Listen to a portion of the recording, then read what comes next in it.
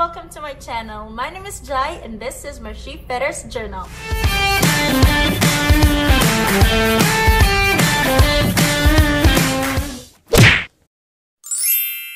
For today's episode, I'm gonna give you a tour. We're gonna have a tour outside our accommodation or outside our living spaces. Before we jump into that, if you happen to enjoy this video, give it a thumbs up, comment your favorite part, and do not forget to subscribe to my channel for more videos like this. Right now, as of the moment, I'm here inside our ship's office. This is where we normally accept our visitors when we are in port. So this is where we accept the draft surveyors, cargo surveyors, sometimes the agents, and all other port authorities, or most of the port authorities.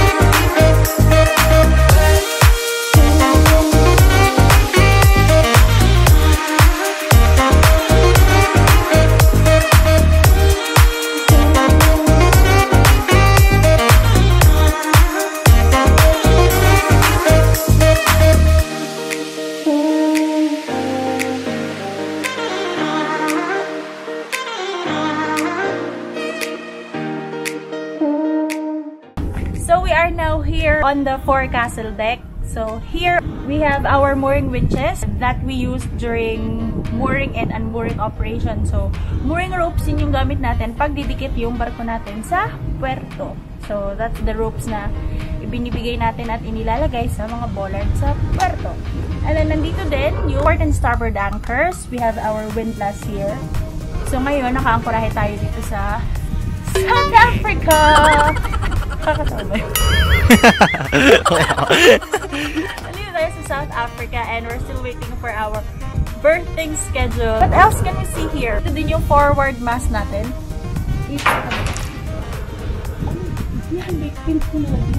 Nandun yung yan yung forward mast natin. Nandun yung foremast headlight natin at saka meron din tayo dyang horn na ginagamit natin for busina. Now, we are going inside the bosun store and then we'll proceed to the paint room and kung ano pang pwede kong isa sa inyo. Let's go! We keep this lock for security purposes. Mag-gloves tayo kasi baka mabash tayo ng mga bashers. Kailangan lagi kapag nabukas kayo ng weather tight door, kailangan lagi yung ihuhook. Kasi minsan, pag underway, pag magulong, pwede itong humampas sa inyo. And this is pure bakal. So, good luck na lang dahil. Welcome to our bosun store. So, inside, we have some of the equipment na gamit natin sa barko. Nandito yung mga spare mooring ropes and mga cargo light. Halika, papakita ko sa inyo. Pagpasok nyo sa bosun store, this is what you can see. Kita nyo yan. Bagong pintura, pinaghandaan ko itong araw ito para sa inyo. Beloved subscribers. And parang storage room ito. From the term itself, bosun store. So ano ba mga makikita natin? Ayan, nandito yung mga aluminum ladders natin, mga hoses na ginagamit natin sa deck washing. By the way, this is a cape-size bulk carrier. Mga blowers, mga gamit natin sa paglilinis, nandyan din. Mga pala. that we use for cargo cleaning as well. Tons of blue oils, I think. We have this. This is the Suez Canal light. We use it kapag dumadaan tayo ng Suez Canal. More ropes. Ayan, mga spare link and shackle for the anchor. Ayan, mga lumang mooring ropes. Mga pinagpalitan na to. So ito, maganda ito ibenta. Pero yan. Then this is the chain locker. We have 2 chain lockers, port and starboard. Earlier, I showed you the anchor. If you're wondering kung saan nilalagay yung chain niya, so it's all here inside. And then this is the bitter end. For the students out there, this is the bitter end. Kapag na-stuck up yung anchor nyo and hindi nyo na mahugot and kailangan nyo nang i-let go or i-jettison, this is what we do. So we get this and we hit the bitter end so that ma-let go na yung anchor. Yung mga iba natin yung bagong mooring ropes.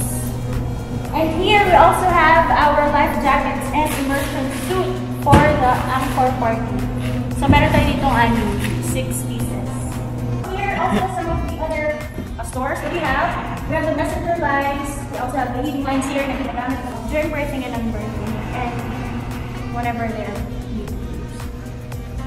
Gangway net, we have also fenders. Yung mga fender. Ginagamit natin yung fender. It's just like a protection sa ating barko. If, for example, kunwari, bunker barge, didikit sa atin ang bunker. It doesn't have their own fenders, which doesn't really happen that often. So we use this. It's just like a protection para hindi talaga sila in the space. And so, ito yung motor natin. It's where we switch on and we switch off our motor for our windlass.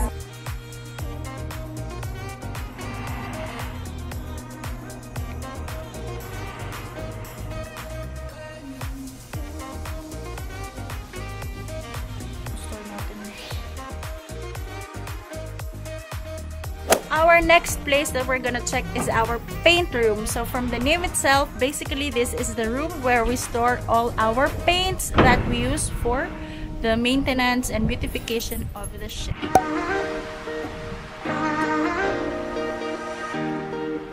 This is our paint store. So, yeah. We also have a fire extinguisher here. So that is our paint store. Make sure before you enter, you will need to have it open until for at least 5 minutes para lumabas yung mga unpleasant fumes.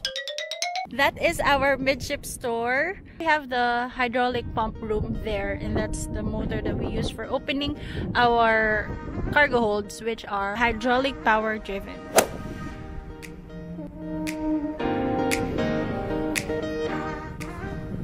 So now this is the area where we prepare our pilot ladder and the combination ladder. So pilot ladder and combination ladder, we use this para makaakyat dito sa atin yung mga like the pilot. That's why it's called the pilot ladder. This is what the pilot use kapag nag-embark siya sa vessel. Yeah. This is the combination ladder. One there. And that is the pilot ladder. So this is the pilot ladder. Kapag hindi pa siya ginagamit or when the vessel is underway, we have to protect it. We have to cover it with canvas so that the exposure to weather and the harsh weather environment will be eliminated para hindi siya agad madaling masira. Ganun lang yun.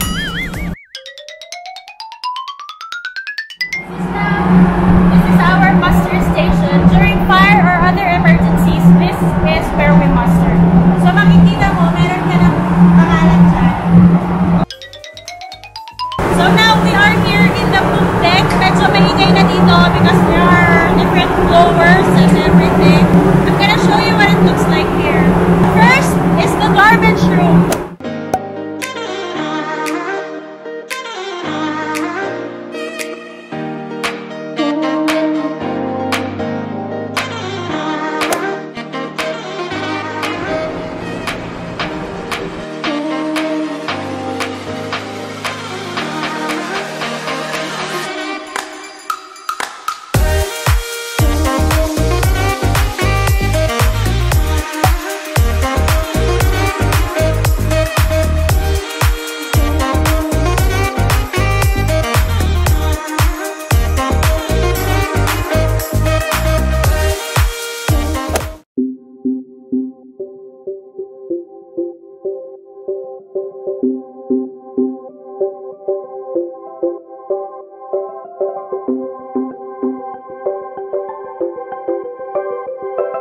So we are now here on the poop deck, sa pupa ng barko or yung pinakalikuran.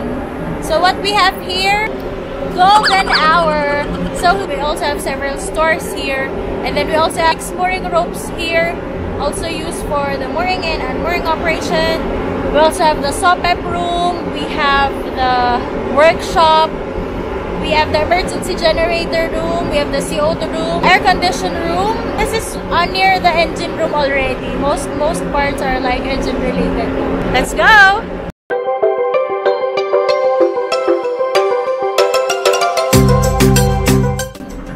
This is where we store our equipment used for shipboard oil pollution emergency plan. So that means if ever magkaroon ng oil pollution or oil spill sa barko, dito nakalagay yung mga gamit natin. Itong mga pala, mga drums, all the drums there. Yan. Those are all intrinsically safe and they will not create spark that's gonna be unsafe for the ship. We also have different sets of rags, different kinds of rags, and yeah, most of the things like that. Then we have our oil barrel kit or the SOPEP kit near the garbage room. So now we are going to our emergency generator room. It's a little noisy. I don't know if you can actually hear me, but I hope you do.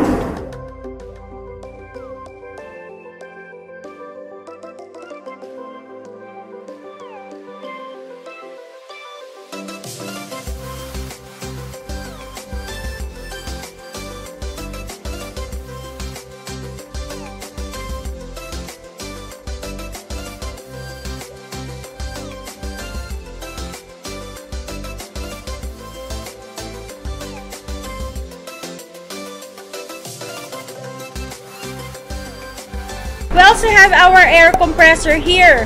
This is what we use when we charge or we refill our BA bottles or the breathing apparatus that we use for firefighting.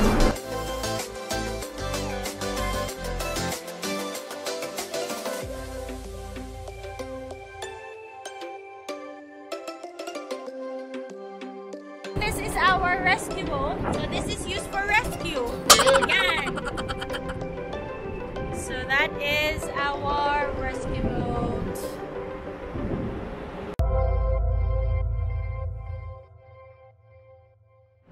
So that's it. That's the end of my vlog. I hope you did enjoy my tour around the ship. Please wait for the part 2, and that's gonna be a tour inside the accommodation or our living spaces. If you enjoyed this video, give it a thumbs up, comment your favorite part. Do not forget to subscribe to my channel for more videos like this. This is Jai and I had fun. I hope you also had fun, and see you on the next one. Bye!